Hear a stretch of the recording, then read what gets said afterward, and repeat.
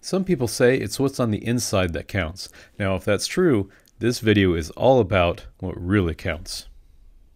In this video, we have the arm of the office chair that we've been working on, and I'd like to use that to illustrate some of the next parts of making drawings in Alibre. First, I'll go to Send To and make a drawing, as we've done before.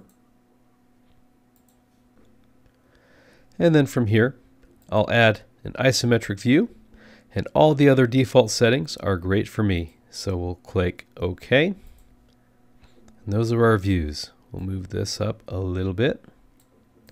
Now I may want to have a view that I can't insert from our standard views over here.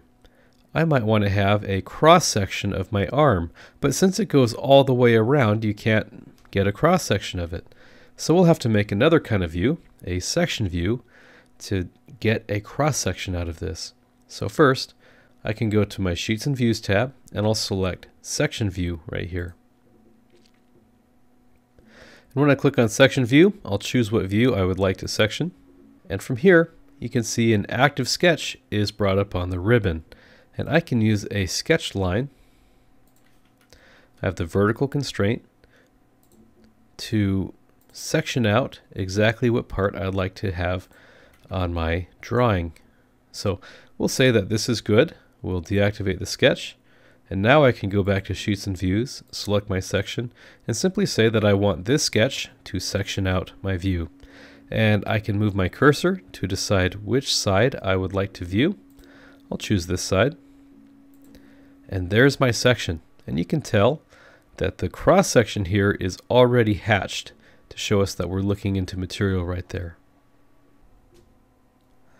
You'll also notice that in our tree over here, we have not just a list of all of our views, but all of the section views that we've made as well. And I can move this along wherever I'd like. So you'll notice that this is aligned right now.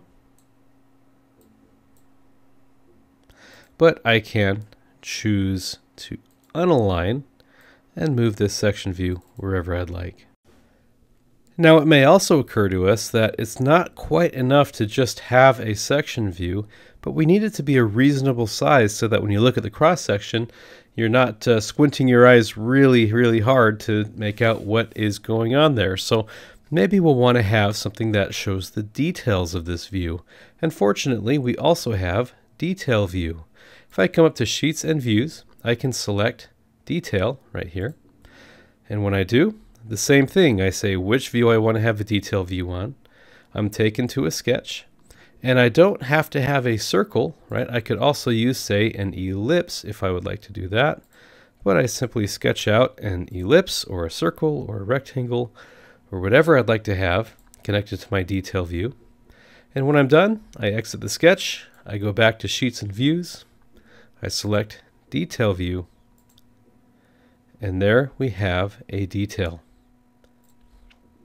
This detail view is still pretty small, but as before, we're able to go to Change Scale, and maybe I'll make that a 1-to-1 dimension. And I can always replace my Detail A text where I would like to have it. So now we can see all of the nice details in our view. So that's how we do section and detail views in Alibre drawings. And that is how we do section views. So remember, it's what's on the inside that counts. But we've just scratched the surface on what Alibre can do for views. Tune in the next one for even more view options.